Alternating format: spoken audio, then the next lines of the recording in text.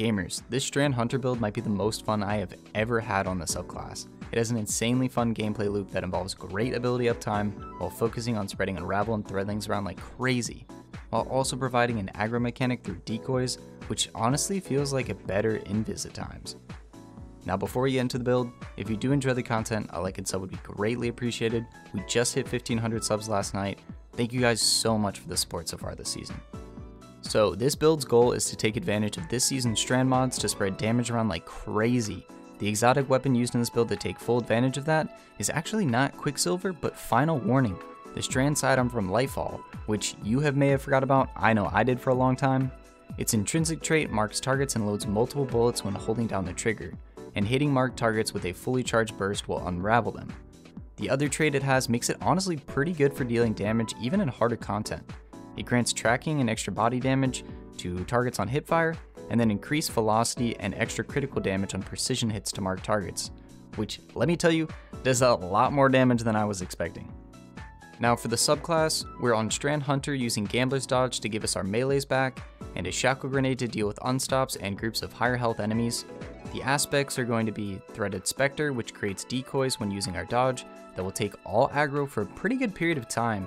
These things can tank some serious damage as well, but if you use it near an enemy or one gets too close, then it will explode, so be careful where and how you use it.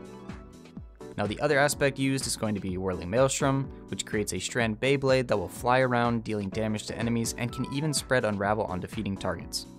Onto the fragments, we're using Thread of Evolution to buff our Threadlings distance and damage, Thread of Generation to grant grenade energy back on dealing any type of damage, Thread of Fury to grant melee energy back on dealing damage with tangles, which works great with Maelstrom, and lastly, Thread of Warding to grant Woven Mail and Orb pickups for damage resist.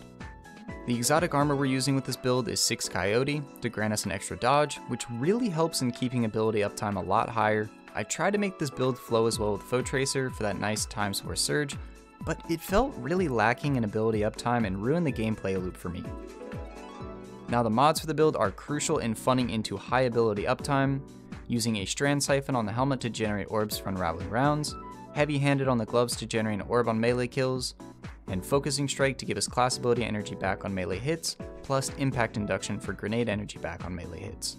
For chest, we're taking Charge for an extra armor charge stack, Boots, Recuperation for heals from orbs, Insulation to give us class ability energy from orbs, and Stacks on Stacks for an extra armor charge on each orb pickup. Lastly, on the class item, Reaper to create an orb on a weapon kill after dodging, Utility Kickstarter to get dodge energy back when we use it, and Powerful Attraction to pull in orbs on using our dodge.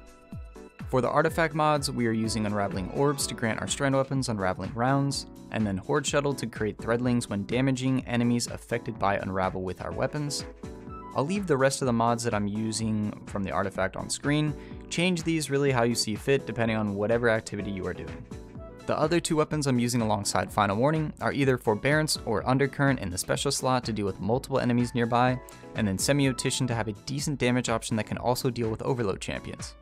This build's playstyle is really so much fun to me, from the constant Unravel and Threadling spam to the decoy that can take aggro and tank some serious damage, and with just how well the build flows into really good ability uptime. This will definitely be my go-to Strand Hunter build for the next 5 months, and I'm going to be so sad to see it go when we lose Horde Shuttle, but hey, we got till June, so can't really complain. Anyway, I hope you guys enjoy the build. It's definitely one of my favorite Hunter builds I think I've really made ever. Thanks for watching, see you guys in the next one, peace!